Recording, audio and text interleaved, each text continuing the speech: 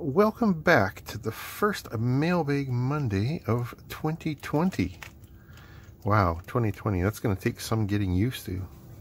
Paired with today's fine assortment of openables, we have Grandpa's Sweater Oatmeal Stout from Barnhammer Brewing right here in Winnipeg.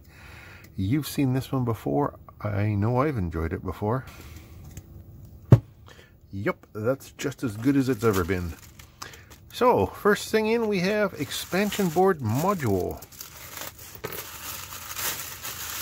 Cutting gingerly with ye old scalpel. Where's... more surgery. A kit! Woohoo! Oh, I think I recognize this one. Oh, it's pretty obvious what it is. LM317, that is an adjustable regulator. And there are 4 diodes and a couple of big capacitors. This is a power supply kit. And I think this is the power supply kit that a few other YouTubers have challenged each other, and ultimately me, and probably other people too, to a speed build competition. Not sure how I feel about doing a speed build. I usually take my time, do everything half-assed, and then do it over again and take more time. But well, we'll see. I may do that speed build challenge sometime in the near future. LM317 DC 5 volt to 35 volt 2 1.25 to 30 volt step down DIY kit AC/DC power supply module. I happen to buy this one from CZB 6721960. Another one of those awesome names that rolls off the tongue. I paid $2.73 for it, just like what they're selling it for now. And they're charging 84 cents shipping. I have a feeling that that's what the change in the listing was, because I usually go hunting for something that doesn't have shipping, just on general principle. Anyway, this kit, it's got a handful of components, a couple of cap, the LM317 itself, big heat sink, pot for adjusting the voltage, some diodes for bridge rectifier on the input. Not sure what this transistor's doing. On-off switch. Speaker terminals as an output. That's not ideal, but whatever. And then an assortment of capacitors and resistors and stuff. That should be interesting. Next in, we have 2 times modules. There's one. And there's t'other. They look like they're both the same. Oh, and they've got little tear notches, which don't work all that well. Those look like power supplies too. Ah ha ha! Those look like used power supplies. Or at least reclaimed from something. That's interesting. So there is a live and a neutral, it says. And over here we have plus 5 volts and return. Huh. Same thing here. Wires chopped off from whatever previous use these things were put to. And they're not the same. I mean, they're similar, but parts placements are different. You notice the MOV here is, even the board is different. Huh.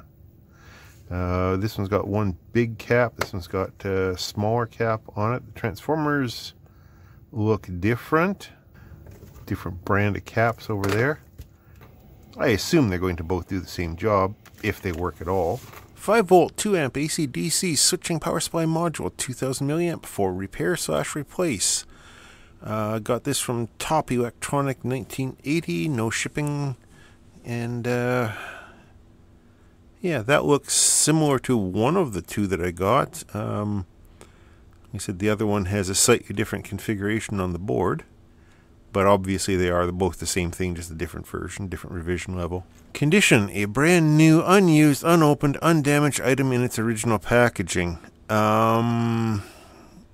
Yeah, not convinced.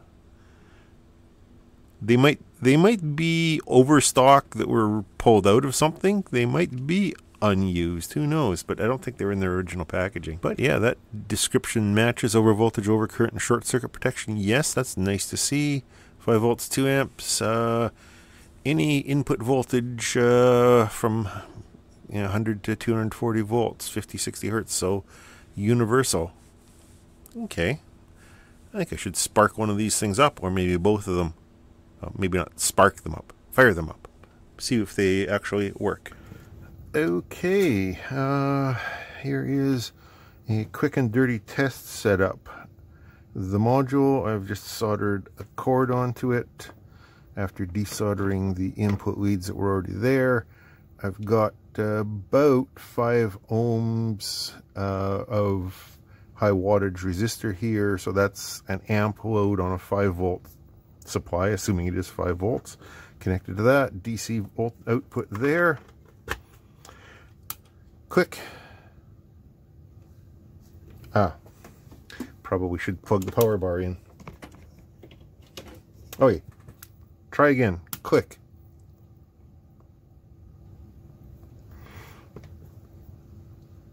Oh, there we go. 4.3. Okay. Not perfectly ideal. Why is it negative? Because I'm hooked up backwards. Okay. What does it look like without the load on it?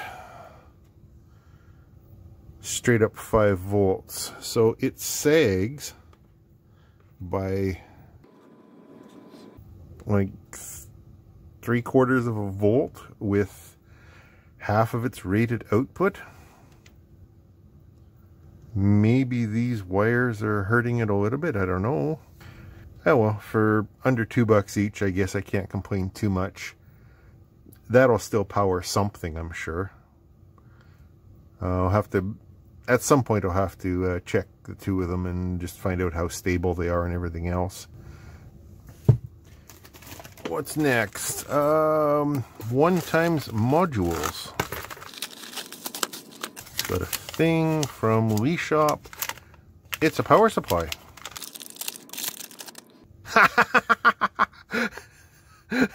Okay, it's exactly the same power supply as at least one of those other two ones. Let's see where I got this one from. So I can't find this one. It came from an auction though, and I paid about $1.30 for it. So, and I'm guessing that that I bought the other ones before I spotted this one at auction. So. Whatever, we already know what it is. Don't have to go too far down this rabbit hole. Next in we have 5 Chinese character, 20 Chinese character, yeah, something. Oh, hey, it's a couple of bagfuls of tactile switches with button caps. Let's take a closer look at these guys. Wow, okay, and I think these are the breadboard friendly tactile switches too, if I'm not mistaken. Yes, they are. Perfect. Well, that's good. I probably ordered these in the wake of when I was doing that little 555 piano kind of circuit, and I realized that I didn't have enough breadboard friendly buttons. Well, now I do, and with a rainbow of colored caps. So we got two bagfuls, 20 in each bag, and yeah. I'm not going to run out of these anytime soon now. 20 pieces, new B3F tactile switch, key button switch, 12 by 12 by 7.3 millimeters, BTBD, whatever that means. I got these ones from, another one of these names, 9CN7748. Free shipping. Currently they're selling 20 of them for $2.50. I got 2 packages of 20 for a total of $3.53. So that's what happened up here. They've updated the thing and made it more expensive. But as always, look around. I'll link to this one. You might be able to find something cheaper if you're looking for the same thing. And number 5, 1x modules. Again with the Lee Shop, and it's a power supply. Do you see a theme today? This one though is, I think, a DC to DC. 2 potentiometers, which is probably one's constant voltage, one's constant current. I think maybe kinda.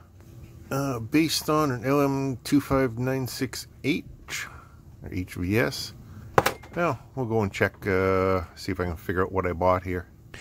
DC to DC LM2596 voltage CCCV step down buck HVS 60 volt 3 amp constant current module from Top Electronic 1980, currently selling for $244. I got this at auction for $1.39 Canadian, which is just over $1 American.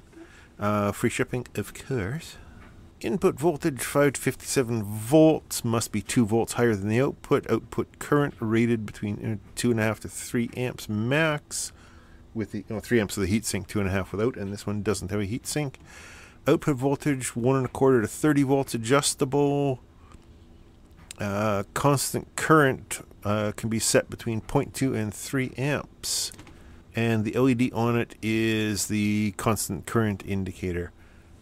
Okay, well that could be handy for driving a high-powered LED or something in constant current mode, or really any kind of or any kind of just general buck converter use. I don't even need to use the constant current mode, especially for under $1.50 at auction. That's a pretty good deal. Well, that was fairly power supply oriented, so I think I'll also open up this little mini screwdriver that I picked up at a dollar store recently. It's the baby brother of this one, which is kind of cool. I don't know how useful it'll be, but you can never have too many screwdrivers around. That doesn't want to get out. Okay, so it's got a little spot in there for storing the tips. It's a cute little keychain, and it comes with a medium Phillips, a small Phillips, and a small slotted or straight blade. There is a magnet in there, a relatively strong magnet even. Let's just see if that slotted one fits into there. That Phillips fits into there. That'll be handy. I mean, it'll be an okay addition to the ones that I've already got. Normally I keep the sort of medium-sized Phillips and a wider straight blade in there, so I can keep maybe that smaller one in that and just keep it off to the side. Add those two to the collection. Stash them in there. I don't know, I think I'll keep it around here for now. I may not use its keychain ability. I might even take that off. Not sure yet. We shall see. But for now, it will earn its spot just off to the left with the other little screwdrivers. Alrighty, there is the contents of today's Mailbag Monday. Not nearly as assorted as my usual assortment, but if you're a fan of power supplies, this is the video for you. So, tactile switches took a month to get here. The kit took 4 weeks as well. One of these, the one that came by itself, I don't know which one it is, took 3 weeks. This guy took 2.5 weeks, and the 2 kits that came together also took 3 weeks. So what's my 1.5 up to 4 weeks? Okay. Well, I'll be doing this speed build sometime up in the coming weeks, I think. I'm a little scared of doing a speed build. Like I said, I just usually take my time and enjoy doing a casual build. I'm not sure about that. I'm a little nervous about doing a speed run. We'll see. These power supplies, well, you can never have too many power supplies, and of course, those buttons are going to show up on breadboards in various demonstrations at some point in the future. Well, thanks for watching, everybody. Thanks as always to my Patreon supporters for helping me fund this silliness and buying me a beer now and again. Yeah, if you've got any questions or comments down below, if you have any ideas about these things, do you think they are used and pulled out, or are they just pulled off the line when they had a surplus or something? I don't know. I'm not super impressed with the specs on this one. Well, with the actual test on them. I'll have to test all three of them at some point. Anyway, yeah. Thanks for watching. I will talk to you later. Last minute addendum. This is exciting.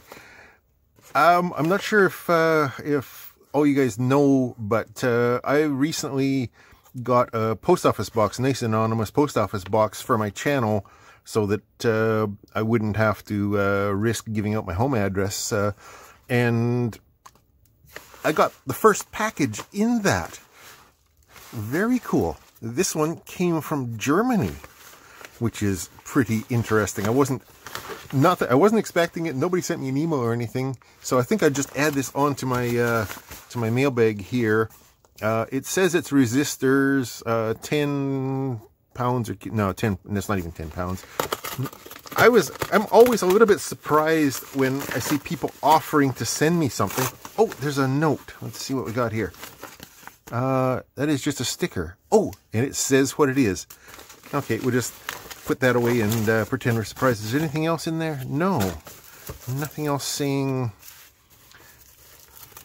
anything about this. So we'll just open it up and see what's going on.